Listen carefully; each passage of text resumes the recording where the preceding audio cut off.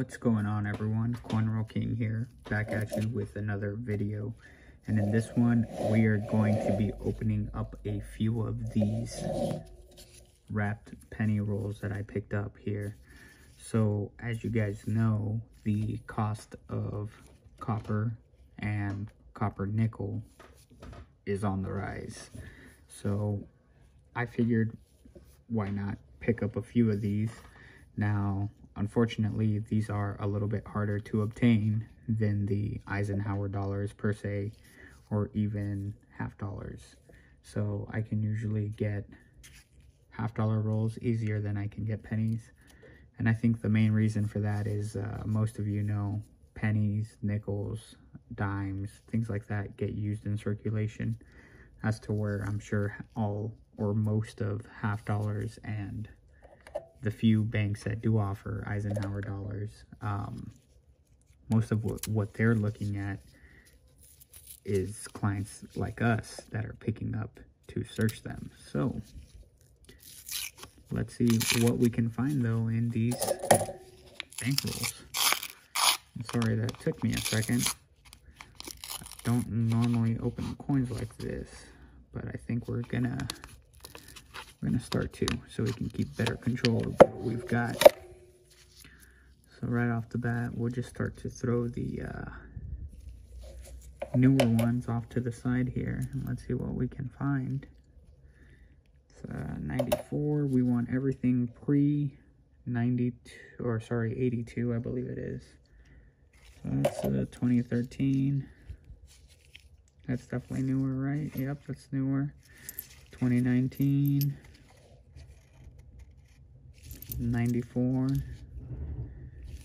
Yeah, we've got a lot of the newer ones.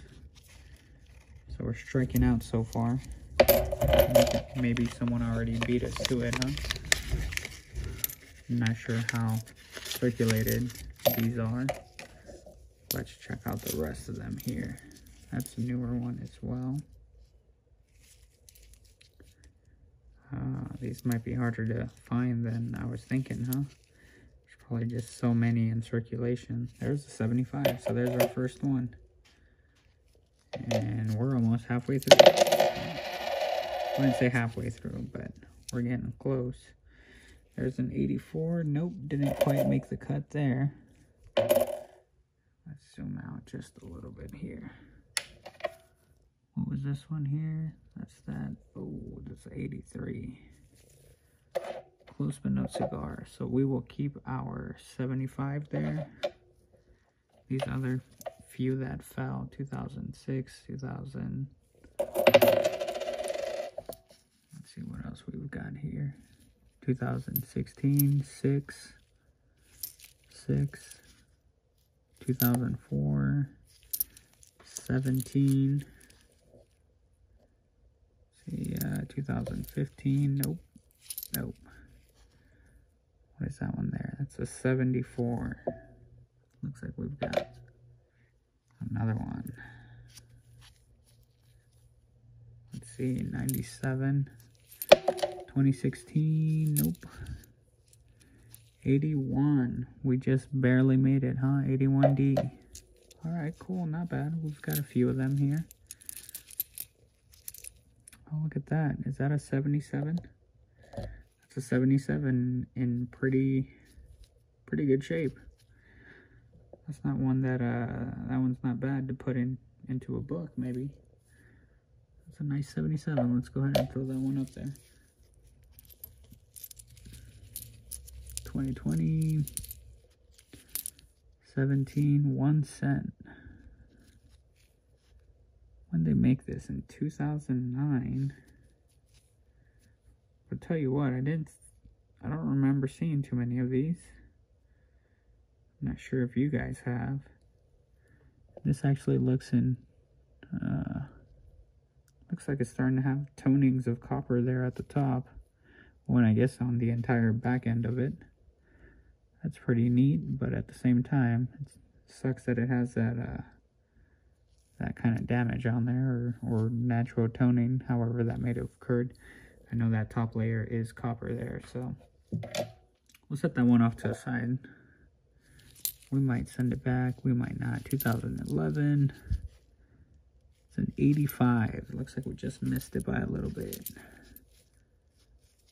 What is this one here? 1988. 1988, same kind of effect as we've got in that other one there. 1985.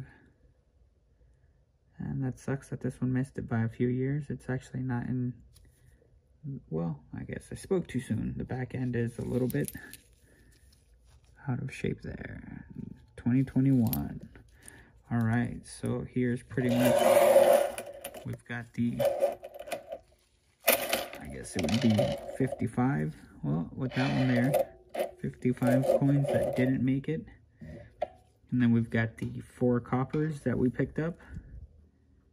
95% coppers. And then this one here, that is a 2009. That has that really nice obverse 1 cent. Now, I know most people say don't clean the coins. But this one, I think it's just a 1 cent piece that's kind of far gone anyway. So I might just clean this one up and keep it because I don't have one of these. And what's the best way to clean this if you guys were going to do it? I know some people have done it with certain chemicals. Other people have used, I think it is baking soda for certain coins.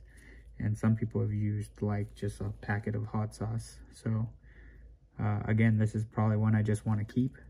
So if you guys could help me find the best way to kind of clean this one up without necessarily damaging the coin. And if you think it shouldn't be cleaned at all, go ahead and leave that comment down below too. And hopefully I can get some help on this.